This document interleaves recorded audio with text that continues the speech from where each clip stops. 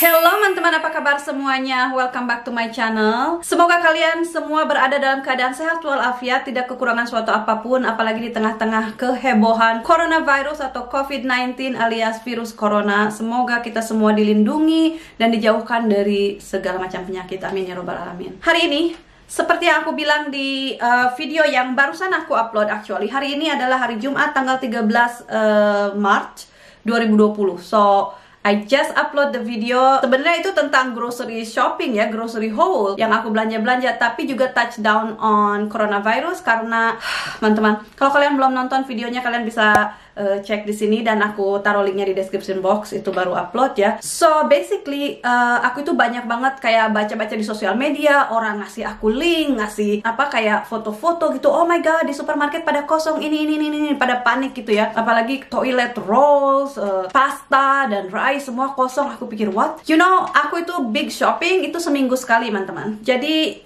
ya aku nggak tahu waktu aku terakhir shopping memang masih oke gitu. Dan kadang-kadang aku belanja online. So when I see like all this panic di sosial media, di Facebook dan lain sebagainya, aku pikir apa iya gitu, apa iya ini pada kosong, kenapa loh, kenapa toilet roll dan lain sebagainya. So anyway, seperti aku bilang di vlog itu ya, jadi kalian tonton aja. Aku langsung pergi sendiri dan melihat dengan mata kepala sendiri. Nah, hari ini aku mau membahas again tentang coronavirus, what do I think, what my children think about it, dan gimana suasananya di sini, especially di daerah dimana aku tinggal gitu. Karena kalian banyak banget yang nanya, yang DM, teh gimana dengan coronavirus, teh apa ngefek di sana, teh gini. So I thought I'm gonna make a video tentang itu karena ini sesuatu yang honestly I fail to ignore. Biasanya aku tuh nggak begitu suka dengan yang namanya drama-drama. Oh, apa yang lagi in sekarang kita bahas gitu. Apalagi ke negatifan gitu. Tapi ini sesuatu yang mungkin mau tidak mau memang kejadian saat ini, dan honestly it's not something little ya teman-teman. Aku tahu ini sesuatu yang berbahaya, ini adalah virus yang bisa menjalar kemana-mana dan you know, ke siapa aja gitu bisa terkena, especially orang yang lemah imun sistemnya. Sebagai seorang ibu dengan 3 anak, aku worry ya teman-teman sebenarnya, terus terang aja. Cuman aku berusaha untuk tenang dan tidak memperlihatkan keworryan aku terhadap anak-anak. Anyway, worry itu ya cemas, worry, takut itu ya tidak ada artinya, istilahnya tidak membantu ya, tidak membantu kita atau anak-anak gitu. Cuman kita ya harus waspada, menjaga kesehatan kita dan lain sebagainya. So, sekarang kan hari Jumat ya. Beberapa hari yang lalu ini bener-bener kayak drastis banget gitu setiap update-annya gitu ya, dari biasa sampai ke bombardir terus-terusan gitu di TV, di mana-mana semua news alias berita itu tentang coronavirus. So, di London ya, di England maksudnya, at the moment, sekarang kan hari, aku bilang tadi ya, hari Jumat. Aku baca nih teman-teman, it's not from me, jadi ini aku cuman baca aja lunchtime briefing ini sekarang, nih baru update banget ya. Jadi coronavirus di UK, casesnya itu udah 609 orang yang terkena dan 10 mati. Worldwide katanya sekarang ada 135.232 cases dan 4.981 death. Oke, now I'm not here. Aku nggak bakalan ngebahas tentang bagaimana di dunia dan lain sebagainya tentang coronavirus ini, karena kalian bisa lihat sendiri di berita-berita, bisa di Google, internet searching dan lain sebagainya, oke? Tapi it is big and it is spreading like crazy. Dan Boris Johnson sendiri mengatakan it is expected. Kita memang kayak expect bahwa virus ini bakalan menjalar secara kemana-mana dan lain sebagainya. Which is very sad teman-teman. Si Maxi sama Andre kan traveling ke sekolah, naik bus, naik kereta, public transport, dan mereka traveling di saat kayak peak time, kayak in the morning, rush hour yang suka bejubel gitu, penuh dengan orang-orang. Dan who knows, mungkin salah satu di antara mereka baru pulang dari Itali, yang kalian tahu sendiri Itali, nggak tahu, mungkin the worst European, yang di Eropa gitu paling worst mungkin yang terkena ini coronavirus ini. But I know they are locked down now, dalam arti mereka udah nggak bisa kemana-mana dan semua shutdown. Dan ini juga sesuatu yang banyak sekali dikritik sekarang Boris Johnson ini ya, Prime Minister of England, dikritik karena katanya terlalu santai dalam menghadapi coronavirus ini. Karena beberapa negara tetangga di sini ya, di Eropa, udah pada kayak ditutup lah, kayak sekolah ditutup, university, atau kayak gathering yang besar, event udah ditutup, di cancel dan lain sebagainya. Tapi menurut Bapak Boris Johnson ini sendiri, katanya closing large event itu juga nggak ngaruh besar terhadap, kayak nggak bakalan kayak mempersedikit yang kena gitu, malah katanya kurang bagus dilihat dari scientific bla bla bla.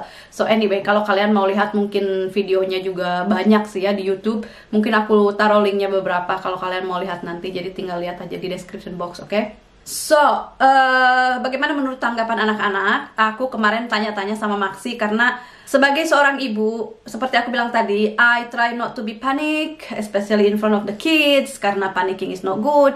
Tapi aku cuman bilang aja ke mereka, hati-hati, jangan terlalu banyak pegang-pegang apa yang nggak jelas gitu, kayak di kereta atau di apa, duduk aja gitu. As soon as you arrive to school, you wash your hand, dan sebelum makan especially jangan ini di mulut, jangan touching your face, gitu-gitulah ya teman-teman. Kalau mereka masuk ke rumah, aku langsung bilang gitu, wash your hand first gitu, terus mereka langsung mandi, biasanya itu yang berubah ya. Biasanya kan mandi paling nanti sebelum tidur, sekarang itu datang-datang ke rumah, cuci tangan, makan sesuatu langsung mandi gini gitu. Pokoknya lebih waspada lah ya. Cuman aku tetap memperlihatkan ketenangan aku sebisa mungkin. Nah, waktu itu aku pernah tanya sama Maxi dan Andre, mereka juga masih tenang-tenang. Mungkin 3 hari yang lalu aku tanya, what do you think of coronavirus? So, inilah dia jawabannya. Tapi tadi, hari ini gitu si Maxi lebih, apa ya, bukan panik, tapi dia bilang, Mam, itu coronavirus udah gini-gini, udah gitu guru-guru, yang mati udah segini, di mana-mana udah ditutup. Kayak sedikit lebih panik sekarang si Maxi kelihatannya. Tapi waktu itu, waktu aku tanya, masih kayak anteng-anteng aja. So, I want to show you teman-teman, ini dia jawaban Maxi waktu itu aku tanya tentang coronavirus. Coronavirus? Yeah, so what you think of coronavirus, Max? I mean, we might get a month of school. That's all he care about, a month of school. No, 2 weeks of school, maybe. If someone gets But anyway, but either way, I'm not really fussed because it's not that dangerous to kids. And you guys have a good immune system, so it's not very dangerous. But if you're old and low immune system, and yeah, then watch out and like. But darling, in school, up. in your school, Like keep your immune system up by having healthy foods. Yeah, that's good. And follow government information and stuff. But how is it in school? In your school, is there like specific something they talk about You've been it? told to do anything? We just say wash your hands. Wash your hand every time. What else different in your school? Nothing. Yeah. No one really cares at school. Okay. That much. Unless you get time off. And then you Then don't you'll care. be like, "Ooh, we're very interested in this now."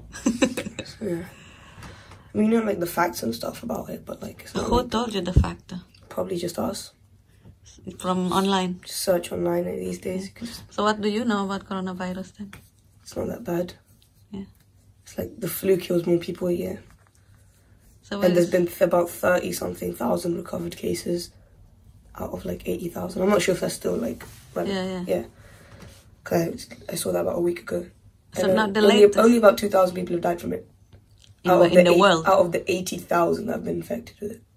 In the world? Yeah. Still, Wow. Or maybe the German Berlin trip might get cancelled even. Oh yeah, you have Because Berlin trip. all flights to Europe to some parts of Europe from the flight that we're taking.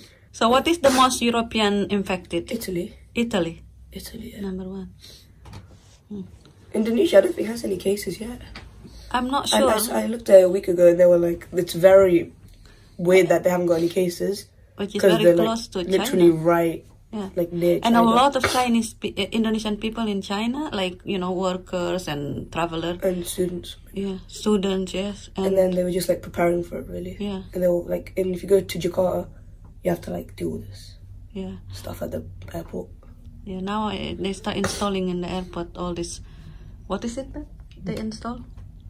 To check their temperature, heat sensor. Yeah. Are you scared of the virus? Nah. Are you worried? Nah. Good. Alright, now get ready to school. Bye guys. Andre, I asked Mask. Have you heard about coronavirus? Obviously. Obviously. Okay. What? I live under a rock. So, what do you think of coronavirus then? Don't know. Also, is there anything new at school? Did they tell you about it? There is something like different towards it? I mean, there's just a sign at the toilet saying coronavirus. Is What it says? It just says, I didn't read it. Just say something about coronavirus, yeah? What else? That's different. When you come out of the school, there's like a hand sanitizer thing by the reception. That desk. never been there before, no? Usually don't have. Now it's everyone just gets it. So I think, in my opinion, you know, this coronavirus thing obviously is something. It is dangerous if you get it, but it's not something that you be so scared of and make you paranoid. You know, don't go here and there. No, but always vigilant to always wash your hands, sanitize your hands, which now all available everywhere. So every time go to toilet, wash your hand. Before eating, wash your hand. It's more than before. Okay? Yes. Yes, Max. Yeah. Okay, cool. And we don't have to worry so much because we are healthy, and also for you guys, you are very young, very healthy, very active, but hygiene is number one. Yes, always remember washing hand, washing hand, washing hand. It's better to wash a lot more than not wash enough. So that's it for today's chat about coronavirus. So, Timmy, with the coronavirus and everything, what have you been told to do extra carefully? Brush my teeth. I mean, Wash my hands. wash your hands. So would you like to show everybody How to wash your hands properly now then? Step 1. Turn on the hot or cold one. Or turn on the... Get some nice... Step 2. Wet your hands. Step 3. Put soap. Step 4. Sing happy birthday while you do it. That's how long you need to scrub it. 2 times for both. Happy birthday to you. Happy birthday to you. Happy birthday to you. Happy birthday to you. That's enough. That's enough, is it? Did you do it between your fingers? Happy birthday to you. Oh, under the water. Happy birthday to you. Happy birthday to you. Happy birthday to you. Praise the God. And I forgot to say that step 5 was rinse it. So We'll dry get your your brush your hands. teeth. That's how you wash your hands if you don't want to get the coronavirus. It's like a huge virus that killed loads of people. Also, yeah. Bye. Bye. Nah, teman-teman, itulah dia tadi tanggapan Andre sama Maxi, dan juga sedikit dari Timmy juga. Sekarang itu tambah heboh ya, karena orang-orang lebih panik gitu. Ini masyarakat lebih panik. Kenapa Boris Johnson kok belum nutup ini itu dan lain sebagainya. Tapi juga sebagian orang mikir, wow, kalau ditutup sekolah dan lain sebagainya, itu seorang yang kerja mungkin nggak bisa kerja karena harus bawa anak atau harus dititipin ke nenek kakek, yang juga nenek kakek high risk of coronavirus. So anyway, I don't know teman-teman, tapi terasa banget vibe-nya nggak enak ya di sini di mana aku tinggal. Vibe-nya tuh nggak enak. Tadi malah aku pergi lagi ke supermarket karena aku mau, tadi aku share juga di Instagram. Kalau kalian belum follow aku di Instagram, silahkan di follow. Tadi aku update di Instagram waktu minum smoothie, dan aku pikir aku mau order aja food. Ternyata nggak ada slot untuk delivery, nggak ada. Sampai berhari-hari yang akan datang itu nggak ada. Nah, aku pikir aku agak sedikit worry karena aku punya anak 3 yang harus makan, you know. Aku takutnya nanti semua shutdown dan aku nggak bisa keluar beli makanan atau apalah, I don't know, teman-teman, you know. Aku sedikit worry, jadi aku pikir ya udah aku ke toko. Nah, Mas Dan juga nelfon tadi, ya udah kamu sana belanja lagi. Padahal, oh my god, udah berapa kali ini belanja bulan ini? Baru tanggal 13 sekarang dan aku udah beberapa kali belanja. Anyway, it's okay. Mas Dan bilang ya udah sana kamu belanja barang-barang yang kayak awet gitu, kayak di kaleng-kaleng dan beras, pasta, begitu-gitu. I went again to the supermarket, lebih kosong lagi dan lebih vibe-nya itu nggak enak banget. Orang-orang kayak yang ada yang cakap-cakap, ada yang belanja stok ini stok itu. Aku pikir aku mau nyetok susu, karena susu tahu sendiri anak-anak seneng cereal dan ini itu, dan susu fresh kan nggak tahan lama. Jadi aku nyari yang UHT itu, susu UHT yang tahan lama gitu.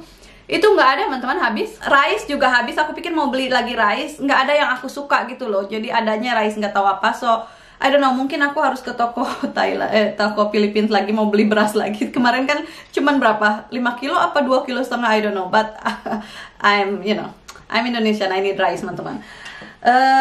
Apalagi teman-teman yang meninggal di UK itu kebanyakan itu memang orang tua yang juga mereka kayak punya health problem sebelumnya.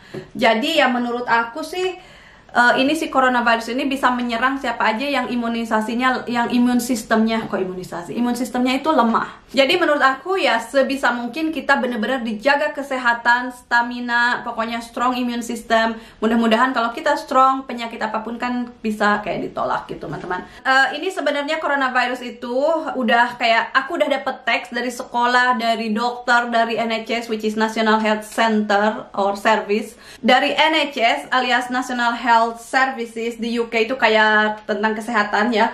Aku dikasih teks tanggal 24 Februari tentang coronavirus ini. Itu ya dibilang kalau kamu punya symptoms kayak fever, pada sakit badan, batuk dan lain sebagainya, ininya ditulisin di sini. Dan kamu mungkin worry tentang coronavirus, jangan datang ke dokter, jangan datang ke surgery, tapi harus call 111. Itu dari dulu ya. Aku juga dapet message dari sekolah tanggal 25 Februari pertama kali ya. Ini juga tentang coronavirus, itu pertama kali bla bla bla bla. Kalau kalian worry lihat di website dan lain sebagainya. Terus aku dapat lagi dari NHS tanggal 28 Februari tentang kalau kalian katanya kalau kamu habis pulang dari traveling, dari country dari negara-negara yang tertulis di sini, kalian harus diam di rumah dan hati-hati dan lain sebagainya gitu. Disangka mungkin punya coronavirus ini nih, country-nya dari China, Thailand, Japan, Republic of Korea, Hong Kong, Taiwan, Singapura, Malaysia, Macau, Northern Italy, Vietnam, Kamboja, Laos, Myanmar. Itu semua. Dan itu ada ya info-info seperti itu. Jadi bagaimana kalau kita dapet kayak simptom-simptom. Jadi waktu itu mereka selalu advising untuk tidak pergi ke hospital alias ke rumah sakit atau ke dokter kalau kita punya simptom kayak flu atau kayak coronavirus lah istilahnya. Jadi kita dianjurkan untuk diam di rumah dan cuma nelfon 111 dan nanti di-advise dari sana, mungkin nanti dites atau apa, I don't know selanjutnya. Tapi kita nggak boleh keluar, nggak boleh ke rumah sakit atau ke hospital. So, aku pikir juga begitu teman-teman buat kalian yang di Indonesia. Kalau kalian merasa kayak kenapa aku ada flu dan lain sebagainya, dan kalau kalian pikir takutnya coronavirus, please jangan keluar supaya tidak spread kemana-mana teman-teman. Just mungkin stay di rumah, terus telepon dokter dan lain sebagainya. I don't know di Indonesia gimana, tapi di sini sih begitu. Dan ya, so scary teman-teman, scary time. Dan ya, seperti Boris Johnson bilang, this is scary time, tough time for the country, for the world. Tapi seperti banyak hal-hal lainnya yang kita lalui, so ini juga pasti kita bisa lalui dengan dengan baik. Tapi aduh, honestly teman-teman, I'm starting to be a little bit worried, but I'm gonna try not to be worried. I'm gonna focus on my health, my kids' health, and mudah-mudahan kita semua bisa dijauhkan. Aku pikir kalau kita sehat, teman-teman, penyakit apapun ya, bukan hanya coronavirus, pasti tidak akan kena gitu loh. Yang penting kitanya sehat. That's it, teman-teman. Updatean dari aku tentang coronavirus. Dan kalau nanti ada updatean lagi, aku pasti update lagi ke kalian. Tapi mungkin aku update aja di Instagram karena lebih cepat. Mungkin aku live atau aku instastory seperti itu. And ya, jangan lupa kalau kalian mau follow aku di Instagram juga boleh. Jadi kita bisa sharing-sharing di sana. Oh iya teman-teman, tentang masker, seperti aku bilang, di sini nggak ada orang yang pakai masker. Dan I hope I don't need to, teman-teman. Dan juga buat kalian para pemakai masker, be careful. Katanya ini kayak kata seseorang ahli nih kesehatan, siapalah aku tadi baca, hati-hati kalau kalian pakai masker, itu juga masker bisa nge-trap si virus itu. Kalau maskernya kotor, misalnya tangan kita nge-touch sesuatu yang juga ada virus itu, terus kita touch masker kita, itu akhirnya virusnya nge-trap di situ dan kita breathing in that mask. So katanya lebih dangerous.